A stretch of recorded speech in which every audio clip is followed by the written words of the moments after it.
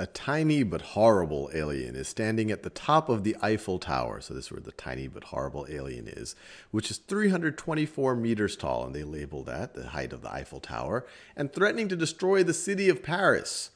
A men in black, or I guess a men in black agent, I was about to say maybe it should be a man in black. A men in black agent is standing at ground level, 54 meters across the Eiffel Square. So 54 meters from, I guess you could say, the center of the base of the Eiffel Tower, aiming his laser gun at the alien. So this is him aiming the laser gun.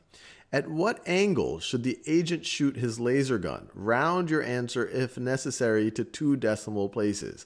So if we construct a right triangle here, and we can, so the height of this right triangle is 324 meters. This width right over here is 54 meters. It is a right triangle. What they're really asking us is, what is the angle? What is this angle? What is this angle right over here? And they've given us 2 pieces of information. They gave us the side that is opposite the angle, and they've given us the side that is adjacent to the angle. So what trig function deals with opposite and adjacent? And to remind ourselves, we can write, like I always like to do, SOHCAHTOA. And these are really by definition, so you just kind of have to know this, and SOHCAHTOA helps us. Sine is opposite over hypotenuse. Cosine is adjacent over hypotenuse.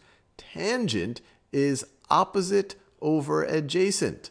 So we can say that the tangent, we can write that the tangent of theta is equal to the length of the opposite side, 324 meters,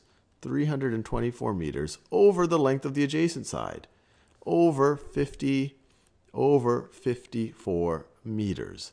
Now you might say, well, okay, that's fine. No, so what angle gives when I take its tangent, gives me 324 over 54.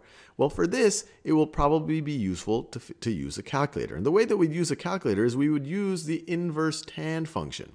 So we could rewrite this as we're going to take the inverse tangent, and sometimes it's written as tangent kind of with this -1 superscript.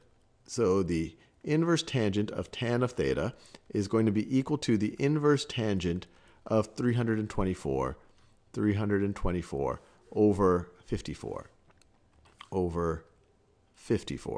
And just to be clear, what is this inverse tangent? This just literally says, this will return what is the angle that when I take the tangent of it gives me 324 over 54.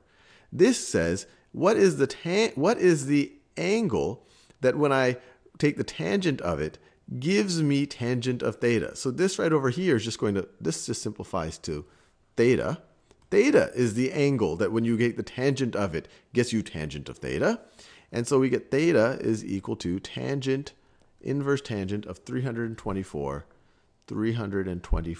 over 54. Once again, this inverse tangent thing you might find confusing, but all this is saying is, over here we're saying tangent of some angle is 324 over 54. This is just saying is my angle is whatever angle I need so that when I take the tangent of it, I get 324 over 54. It's how we will solve for theta. So let's get our calculator out, and let's say that we want our answer in degrees. And actually they should, well, I'm just going to assume that they want our answer in degrees. So let me make sure my calculator is actually in degree mode. So I'll go to the second mode right over here. And actually it's in radian mode right now. So let me make sure I'm in degree mode to get my answer in degrees. Now let me exit out of here. And let me just type in the inverse tangent. So it's in this yellow color right here. Inverse tangent of 324 divided by 54 is going to be 80 and they told us to round to 2 decimal places, 80.54 degrees. So theta is equal to 80.54 degrees. That's the angle at which you should shoot the gun to help defeat this horrible alien.